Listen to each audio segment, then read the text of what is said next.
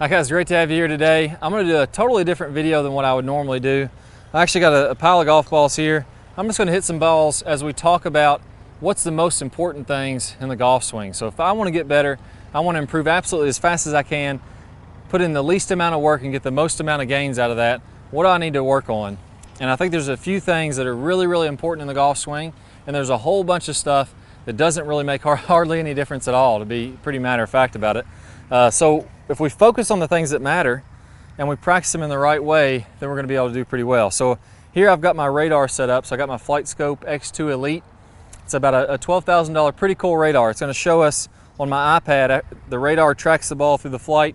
We're going to track and see how far my total distance is, what my swing speed is, and so we can actually see me putting these to work, and I'll kind of talk about what I'm focusing on as I'm doing these swings. So let's go ahead and start out just by giving one a whirl. We'll try to rip one and see how I do. Hopefully I can hit the fairway with a lot of these.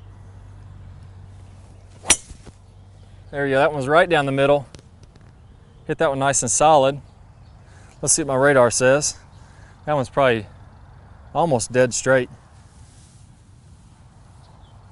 So that one was 316 total carry. Didn't pick up the, or total distance. Didn't pick up the club head speed for some reason.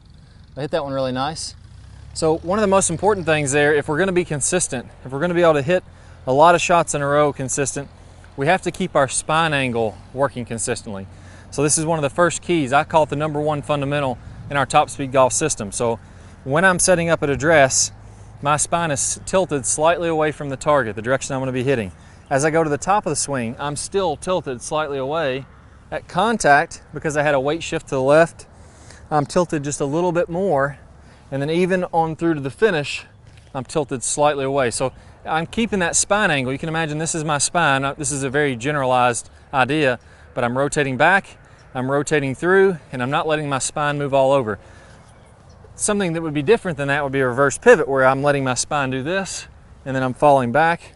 It's going to be so hard to hit the ball consistent if I'm moving my spine around. So I call that the #1 fundamental. I think that's the most important thing to being able to hit a lot of solid shots consistently, and to be able to hit a lot of fairways and greens. Oh, that went a little right. Wasn't as good, just on the right edge of the fairway, just a little bit, barely in the rough. Tried to hit that one a little too hard for you. Let's see what the distance was. 323 after roll, so it's rolling pretty good today.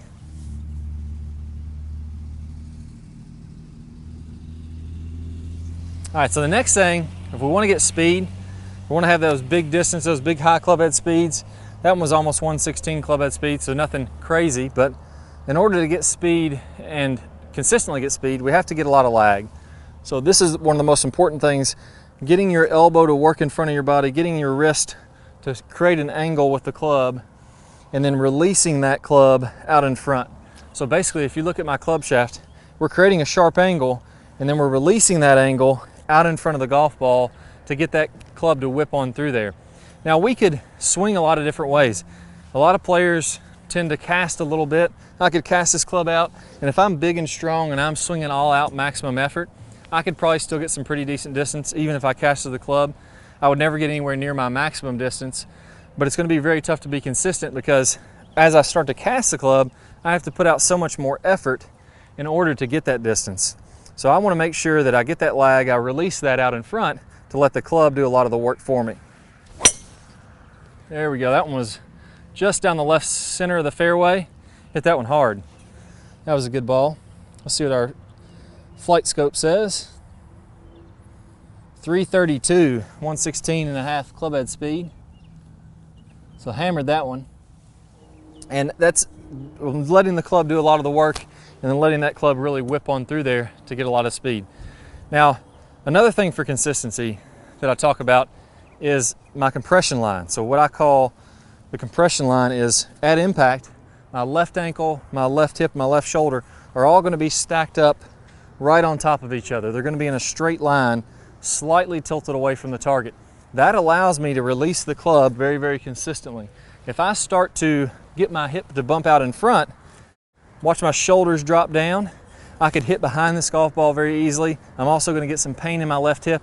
I'm going to have a tough time rotating through the shot. So getting that hip to clear back out of the way is going to allow me to rotate through the shot. It's going to keep my shoulders and my body in the correct angle. Then I can just let the club go.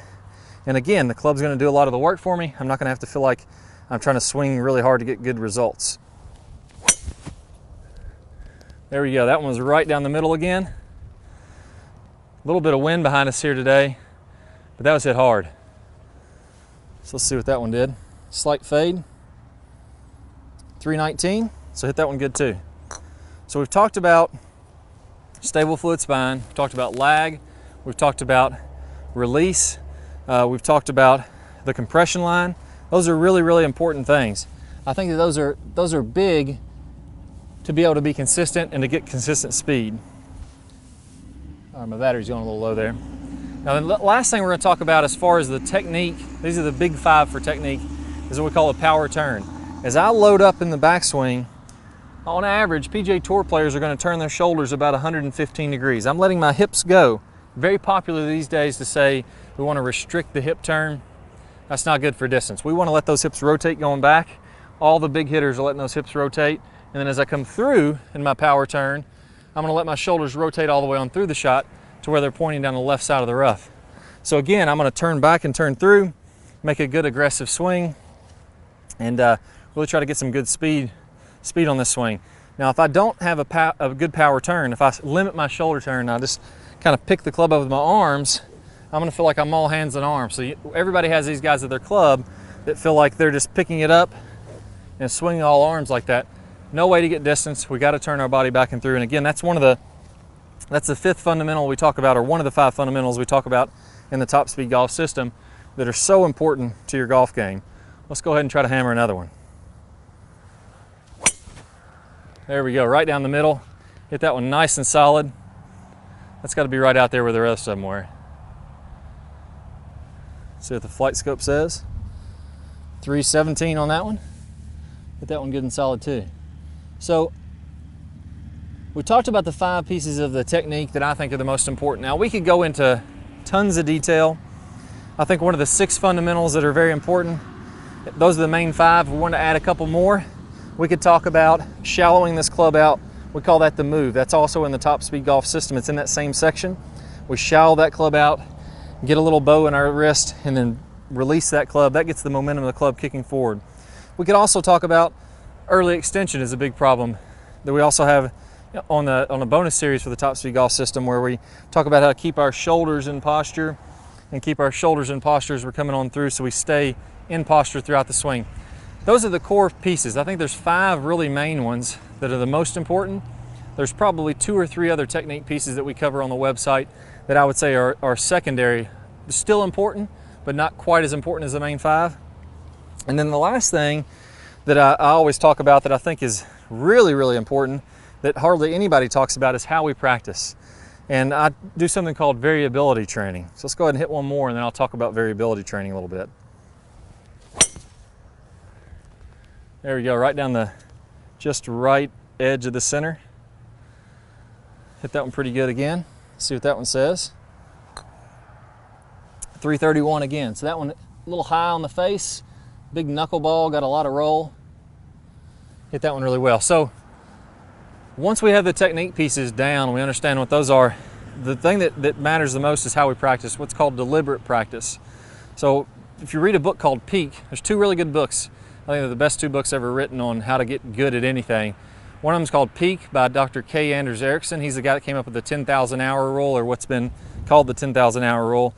And in that book, he talks about deliberate practice, which means when we have deliberate practice, we have to have a clear goal of what we're trying to do and a clear way to measure that goal.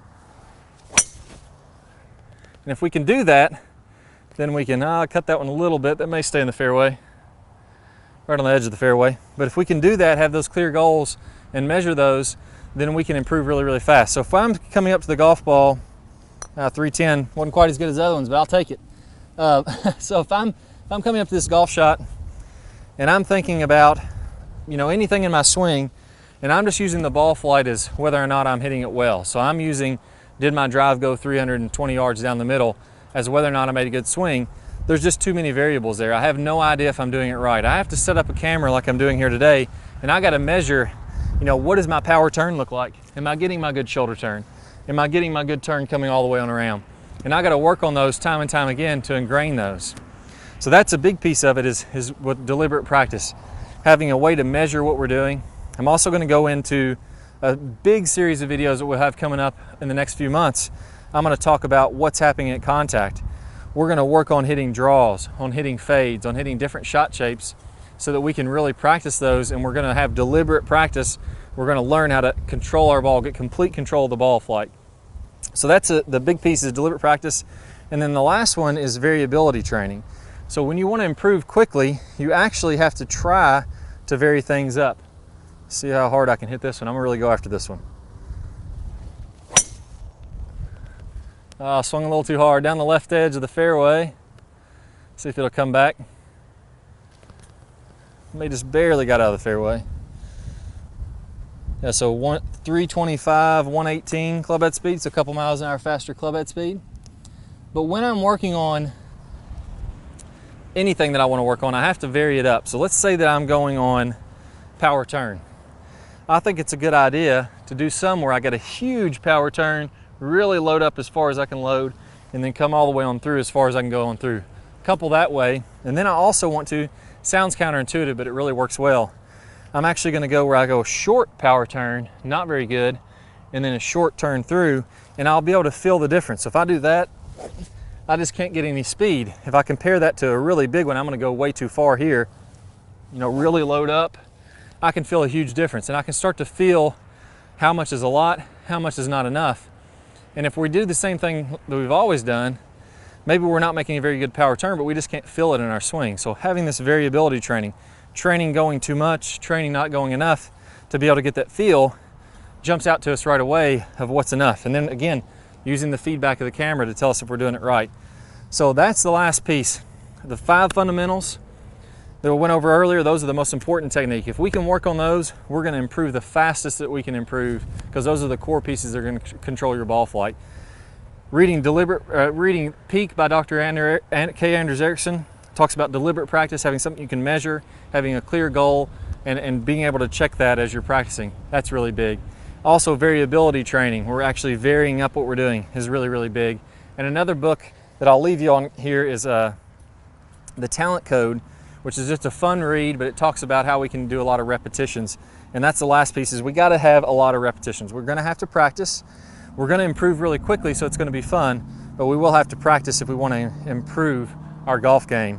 So let's go ahead. I'm going to try to see how hard I can hit this last one, see if I can get it up around 120 maybe with the club head speed, and we'll end on a good one. Swung too hard. Came out of that one, went a little bit left into the rough. See what the club head speed was. 120.6 club head speed, 330 total distance, but that one's in the woods. Not going to do too good on that one. So go out there, work on those big pieces, work with the Top Speed Golf system, where we have everything formatted exactly to work through that system on how you can improve the fastest. You guys are going to have a lot of fun. I'll see y'all soon. All right, guys, I hope y'all really enjoyed this video. If you did, I got an even better bonus for you. If we want to get distance in the golf swing, we've got to get a lot of lag, and then we've got to let that lag go. Well, I've got my #1 lag video. I'm going to play a preview of that here in a second. If you're on a desktop device, go ahead and click the link that pops up in your screen. If you're on a phone or a tablet, click the iCard that's somewhere on your screen right now. That's going to take you to where you can get instant access to that full video. Plus, you're going to get 5 videos from our Top Speed Golf system.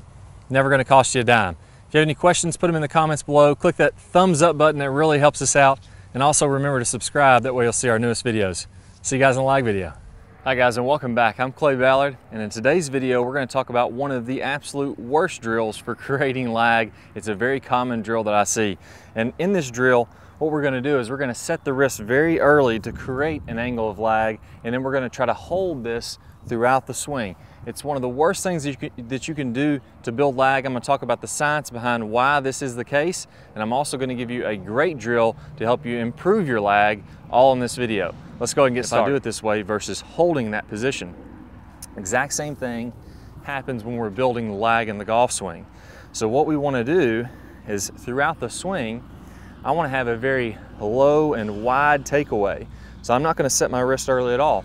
If you look at a lot of the top players, you look at Adam Scott, very wide takeaway, not very much wrist set at all. You look at Rory McIlroy, you look at Tiger Woods, all these players are using a wide takeaway and not getting very much wrist set, so that later in the swing, as we start down, we can increase this wrist set, and we're really only going to max out this angle of lag for a split second in the downswing. Okay, so a 3-step drill here. Now, as we get started with this, I want to remind you that the fulcrum in this golf club for getting a massive amount of lag is right at the end of the golf club. This is where I want my hinge point to be.